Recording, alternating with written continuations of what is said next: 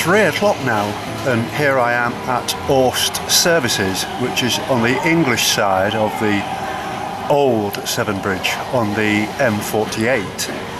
And I parked the van on the road between Avonmouth and here.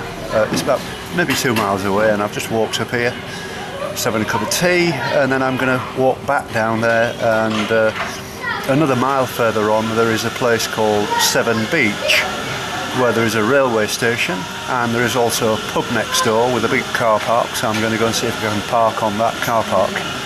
And my intention then is to walk to Avonmouth tomorrow and get a train back, and that seems quite simple and effective, and I hope so. And it was quite a tedious ride here actually, coming right across country on all the little twisty roads. I did use the roads more or less in the Exeter direction, but then spun off to sort of cut the corner off and came up the M5. And it wasn't that busy, and the weather was quite good. But there was lots of torrential rain, and as I left the Lulworth area, it absolutely chucked it down. Even if it had stopped probably an hour later, it would have been too late for me to have done the walk to Lipset and back. And so I decided, having not heard from Don at all, not a word, I decided to come up here and start this walk.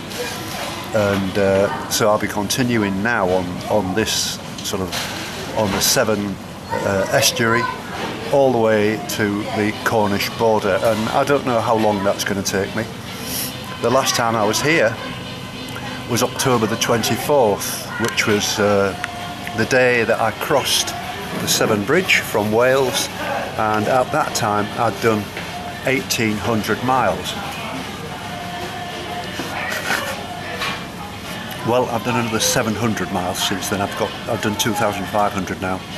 So by the time I've got to the beginning of the Southwest Coastal Path, which is, I think it's, I'm not entirely sure where it is to be honest, but I know I've got to cross Somerset first, North Somerset first, which might be a bit tedious and mundane and definitely flat, and I would imagine quite boggy.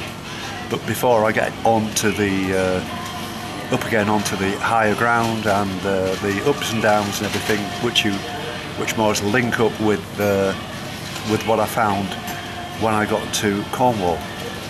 So that's it. That's my intention for what I'm doing. I've thought about it a lot actually, and I think it's a simple case of, if I'd have carried on east of Bournemouth along the coast, I know I've said this before really, but if I'd have kept on going east, it would have been much further each time to come back to here.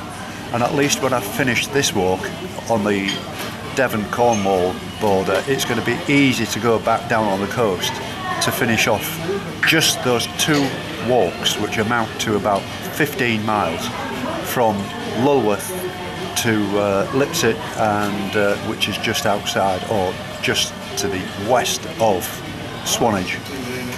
But I think, having given it careful thought, this is the way to do it.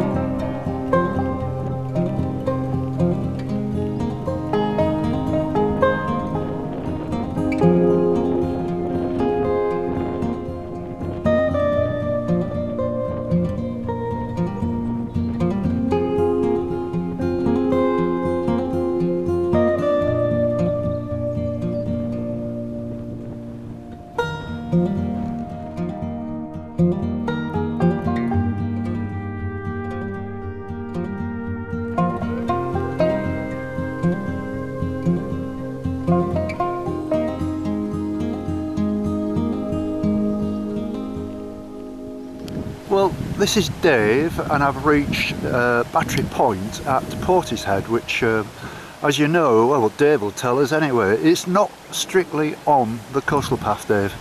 No, well, you were telling me that just now. I didn't actually know that. But, yes. Yeah. Well, I managed to get back from Wales to Avonmouth, but having done the walk from Aust services to Avonmouth last Thursday, today I've come over the motorway bridge and come into Portishead rather than walking all the way down the River Avon. But you say you live on that river? We live on the river, yeah. We live on what's called Coronation Road, where the river was redirected, but it is the Avon that runs under the suspension bridge, and then it to create the floating harbour in the docks. It's the tidal river that runs in from here, and it's probably brackish water as well, even in there, you know.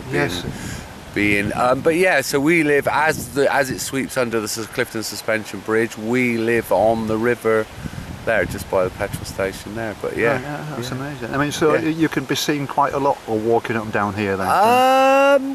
We don't come here loads, but as I said, I just love a sense of a horizon. We spend a lot of time in Cornwall, and this is in fact, the walk out along the River Avon from Bristol is breathtaking under the Clifton Suspension Bridge. Yes. I cycle out to here for the day, swim in the pool, and then cycle back, sometimes racing boats or racing the tide. Really? Racing the tide back up, and it goes through all the fields of cars, what I call them, the fields of cars at Avonmouth, where all the where all the stuff comes in on the big boats. Yes. But yeah, just really interested in the Brit. You know, people are always going on about going here and going there and going everywhere, and right on your doorstep is absolutely so much of interest. I mean, I saw a program about this place on YouTube. Funnily enough, it was some guy with a woman, and it took them 2 hours to drive from here to Bristol, because the A379 is the only road out of the place. And of course, then you meet the M5, and then you've got all the traffic. But they were saying, I found this morning. Well, I say I found. I mean, it's not like it wasn't a big discovery, but there's a railway line that runs all the way along. I know they've just opened a new railway line for the freight service, but they haven't. Haven't opened a people one. Yeah, they have been talking about it for years. It's there as well. It's there. Yeah, it's there. I was going to say the tracks there underneath the M5 bridge. The tracks there. So you've just walked. You walked that, did you? Yeah, I've just walked. So that's where I cycle along through Peel. Yes. Yeah. Yes. And it was blowing on the top. You know, when you're right on the top, my hat nearly blew off. It was that windy. And you can't really get any good camera work because the fences are a bit high and all that. But nevertheless, it was a nice walk. Yeah, it is a nice walk. And it's got me started. And now my intention, and I hope you agree with me, I can drive my van now to the other side of Clevedon and get an X4 back to here, can't I? I don't know about You don't know the buses? Well, that's what I'd figured on. Yeah, I just wondered if you was going to approve of that. I don't actually know. Yeah. Well, it's been really nice talking to you. Yeah, nice talking to you too. Whereabouts did you go in Cornwall? Have you been? I've got a caravan near Bute, so I know the coastline really well. I surf a lot, so I know the Cornish coast quite well. Yes. Near the GCHQ at Morwenstow. Viewed. Where all the dishes are. Where the dishes are. That's Morwenstow GCHQ, and that's one of our favourite beaches below there, Duckpool. Yeah. And we go to some of the remote spots around there, to Speaks Mills and Hartland Keys. Right. And because it's a bit rugged up there, isn't it? Very rugged. But it's very straight, that stretch of coast. If you look from Hartland to Bude, even though it's very rugged and wild, if you look on the map, it's very linear from Hartland. Yes. Once you come out of Clovelly and swing round. Yes. And then from Hartland down to Bude, a very straight stretch of coast actually on the map if you look at it. And then once it gets to Widmouth Bay and Millock and Crackenshaven, it then starts to be the sort of really rugged down through to Barwith Strand. It really starts to open out. Yeah, that's right. But that stretch, even though it's very rocky, particularly around Speaks Mills, very straight. Very dangerous stretch of coast. Well, there was a big rock fella woman that videoed it. Did you see that? No, I didn't. Yeah, she had a video camera handy. Oh, that was a huge piece of. Yeah, I did hear about it. That was near Bude. Recently, somebody told me about it when I was down there a couple of weeks ago. Someone was talking about it. And the beach we go to a lot. I mean, even in the summer, there were big sections, hundreds of tons coming down. Yeah. And when you get a few frosts and a lot of them, and that's right. drying out. I'm very interested in the coastline, and I spend a lot of time out bobbing around in it on a surfboard. And brilliant. But you know, there's nothing more Yeah, well, same here, mate. That's fantastic, isn't it? Yeah. Lovely to speak to you. You too. Thanks very much, mate. I'll give you a card That's all and right. keep in Yeah, touch. lovely. Nice one. Thank you, mate. Cheers. Thank you.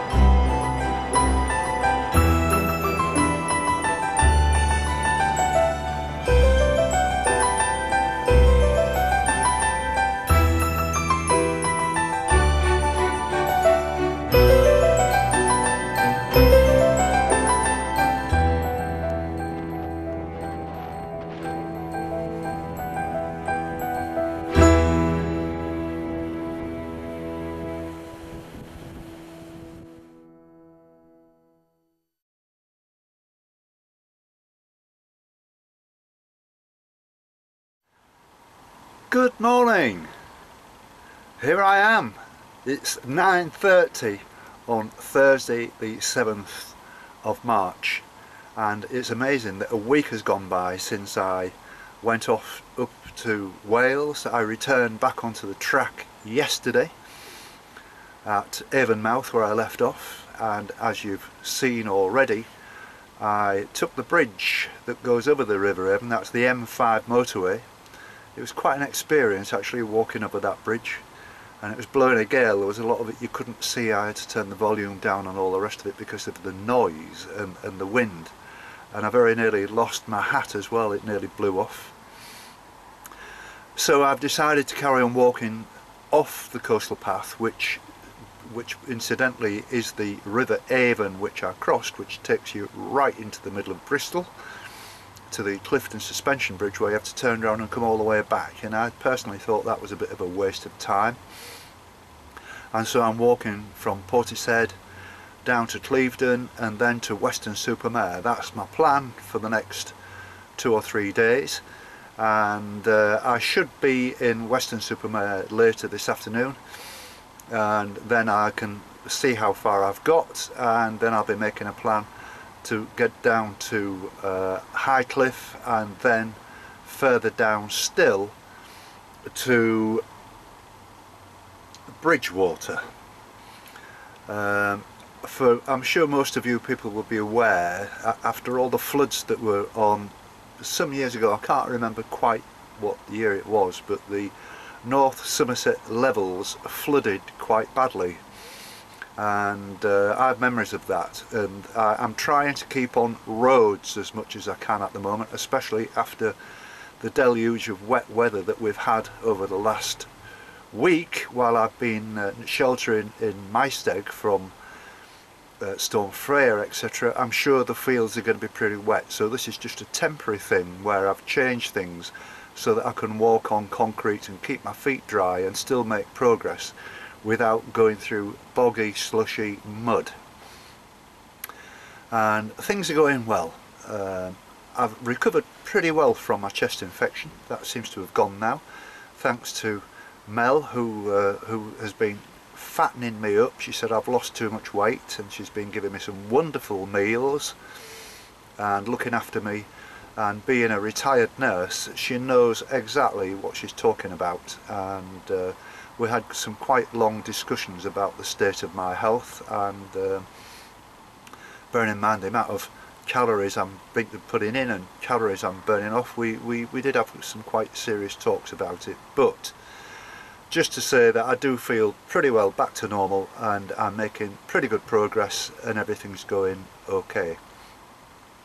So I'm sorry that this particular program hasn't been a particularly long one, and the reason for that is there's not a great deal to show you when I'm road walking, and they're only small places, Portishead and Clevedon. There's no fantastic scenery to show you. It's going to be the same when I get into Weston-super-Mare. It's a very nice town centre, and it's got a nice beach, but the walk leading up to that and leading out of is going to be fairly mundane, so I hope you'll forgive that. And until I get back on to the South Westall coastal path, which is going to be probably another 2 or 3 or maybe 4 days walking before I get to the beginning of the walk, then it's going to be very much the same, so they are going to be shorter films. So I'm going to leave you now and just let you see the walk from here into Weston-super-Mare, and I'll be back on with you again tomorrow. So it's lovely to be back, very nice to see you all. Thank you. Bye bye.